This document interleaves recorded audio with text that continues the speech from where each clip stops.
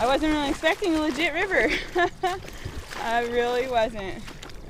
I've been going for about 8 hours, I guess, and I've made it 12 miles. I think it's going to be an interesting rest of the day. It's no small thing to hike 750 miles through one of the harshest landscapes in Oregon. But Sage Clegg was determined, and in 2013, she became the first person to complete Oregon's newest long-distance route, the Oregon Desert Trail. I'm not really trying to escape from anything or get to anything. I just like being out there and cruising along and seeing what the world is at that moment. There probably was no better person than Sage to tackle the Oregon Desert Trail, or ODT as it's called. I started through hiking in 2008 with the Grand Enchantment Trail. I hiked for about 30 days on that and was hooked. Hiked the Pacific Crest Trail and then hiked northbound on the Continental Divide Trail. And after that, walked southbound on the Appalachian Trail. So I became the first woman to hike it within 18 months. But Sage found that compared to those more famous long-distance trails, the Oregon Desert Trail is more of an idea than a physical path. And that's by design. The Oregon Natural Desert Association, the conservation group behind the trail idea, wants people to shape their own adventure without signs that spell out every turn and junction. Out here, there's absolute freedom. Your feet are not going to be walking on the same exact spot that my feet were walking on, and that's the beauty of a route versus a trail. Among those who followed Sage's lead is Renee Patrick, another ODT trekker who logged an impressive 10,000 miles of hiking around the country before snagging a job as trail coordinator for the Oregon Natural Desert Association. Sometimes it's hard to resist a little shoe ski action. Traditionally, people think, why would you want to walk long distances across the desert? But there are some of us who do. The desert is quite interesting. You may have to look a little bit closer than you might in other landscapes that are more lush and verdant, but the desert has a lot to offer if you're willing to give it a chance. So if the Oregon Desert Trail isn't an actual path through the dirt, then what is it? The ODT is really any route that weaves existing trails, public land, and public rights-of-way between Bend and the Owyhee Canyonlands near Idaho. Think of it like a treasure map that loosely connects remote towns and the scenic highlights of the desert. Of the different types of terrain you'll encounter, 11% is trail tread, about 33% is cross-country travel, and the rest are roads, mostly dirt roads, primitive two-track roads. There's nothing to ever tell you you're on the Oregon Desert Trail. Only your brain will tell you you're on the Oregon Desert Trail. There's no signs, there's nothing. It's unmarked completely. When we joined Renee in the Pueblo Mountains, we got a taste for just how serious hiking this trail can be. It demands respect. It demands you show up with a solid set of skills, and you have to be aware and present in order to be successful. We'll be starting a cross-country section and wrap around this far side of the ridge at about 7,000 foot elevation. If you think that a trail across Oregon's desert would be easier than a trek through the Cascades, think again. Hikers here need to navigate 7 mountain ranges.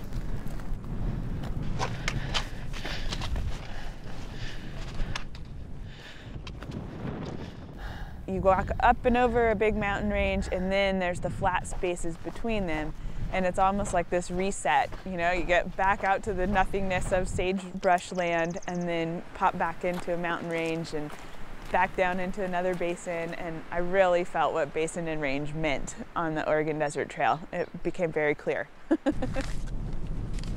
The Oregon Natural Desert Association has used the experiences of Sage, Renee, and others to create maps of public and private land, provide information about finding water, and to give GPS coordinates to key landmarks.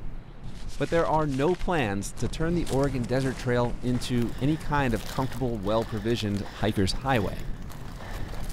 You really do need to know how to get yourself from point A to point B, and having the ability to manage yourself properly in desert conditions. And that can mean a blizzard or hypothermia in the Owyhee, as well as 105-degree days out in dry sagebrush. Yep, cold. I'm cold. I'm ready to go sit in a hot spring. You can get away with kind of cruddy planning on a trip up in the Cascades and probably be fine, or at least like bump into another person who can rescue you. But out here, that's not really an option. So right now we're at waypoint EB082, which is a questionable water source. Water is the crux of this trail. Not only where is the water, is it seasonal? Will you need to filter it, treat it? And then how long are you gonna have to carry that water until your next reliable source? One of the harder things about the Oregon Desert Trail is it starts right away with some huge waterless stretches, 40 and 50 miles without water. Sage did cache or place water in advance at key locations, but it wasn't always enough. And just as often, she had to make do with whatever water she could find. So I got to get out there and find that there was water in places that I wasn't expecting it, or sometimes there wasn't. There's no drink mix in that, folks. That is my water. But you know, today is a scary hot day, and I am incredibly lucky to find water at all. That was my main anxiety. I mean, heat's something I can deal with as long as I have water. Getting lost is something I can deal with as long as I have water. Water just kind of ruled my day, but at the same time, I needed to let go of that anxiety a little bit, otherwise I would never be able to hike a trail like the Oregon Desert Trail. Every hike I do has those moments where I'm just like, why am I out here? And I might not even think that. I might just think like, wow, I'm out here and this is really hard. For me, that happened out in the Owyhee. I felt like I was in like Lord of the Rings or something, and all of a sudden here I was at Mount Doom. I'm definitely on edge today. Not only have I, almost stepped on 9 rattlesnakes, it's also just really stressful travel. It was just really intense to be walking through water and stinging nettles and slipping over beaver dams and having like one extreme thing after another being thrown at me.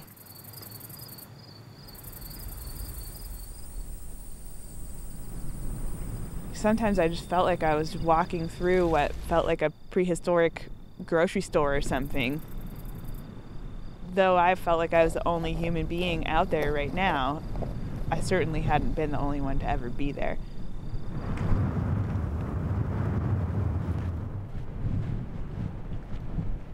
I was kind of overwhelmed by how big it was. That's kind of how I feel about the whole ODT. It's just a lot of vastness.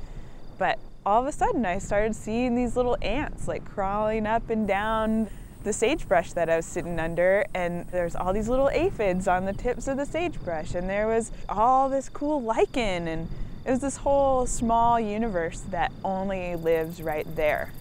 The whole world just opened up a little bit more, and I felt like, okay, that's what this place is all about.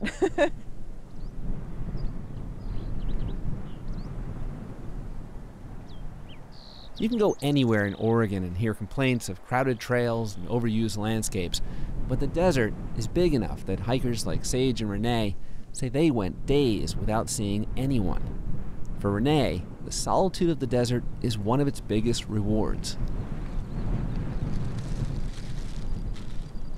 Long distance hiking is really a lifestyle. It's more than just the miles you make. That includes many nights sleeping out in your tent or under the stars. I love to bring something to read. Take my shoes off for a little bit, air out the feet.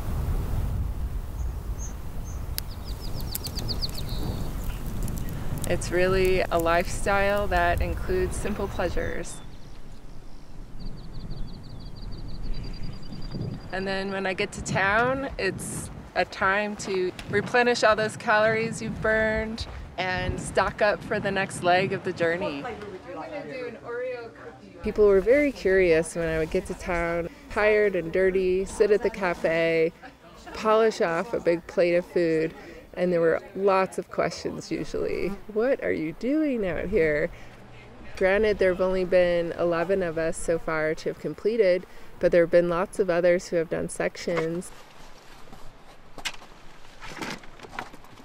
I came out today to explore a section of the Oregon Desert Trail near Pine Mountain.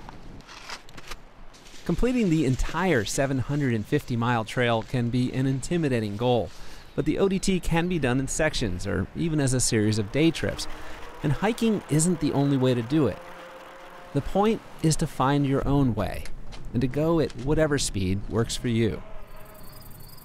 Know what you're getting yourself into, but on that same note, let yourself go at some point. When you spend a few days or weeks or months on a trail, you get to know yourself and nature better. And if we all went on a good long hike, I think we'd all be a little happier.